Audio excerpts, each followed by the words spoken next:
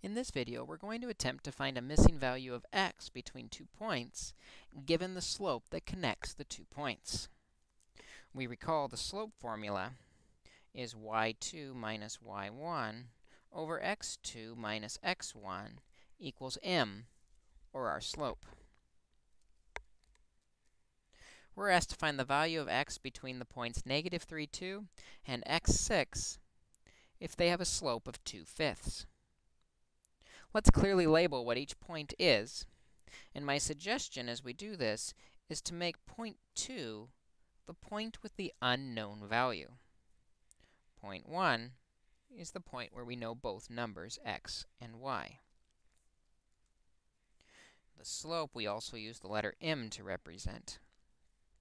So we replace m with what it represents, 2/5, equals y2 from the second point is 6, minus y1 is 2, over x2, which is x, minus x1, which is negative 3.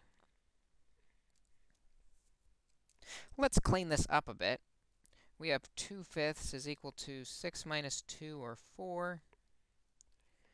Add the opposite over x plus 3.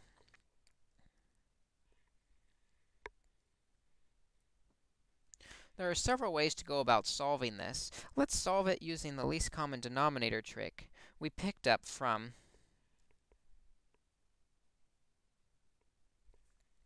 our formulas. To get x plus 3 out of the denominator, we're going to multiply both sides by x plus 3.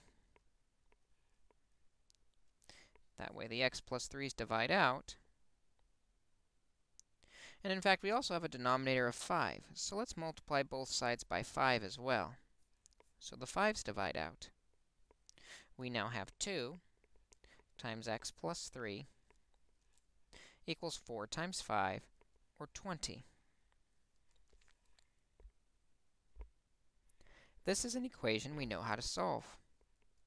First, we distribute the 2 through to get 2x plus 6 equals 20.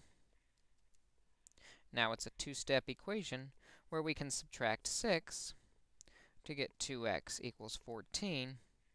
And finally, divide both sides by 2 to find the missing value of x is equal to 7. We now have our solution. By clearly identifying our points and using the slope formula, m equals y2 minus y1 over x2 minus x1, we can quickly find our answer. It's also helpful to use my suggestion that the second point is the unknown point.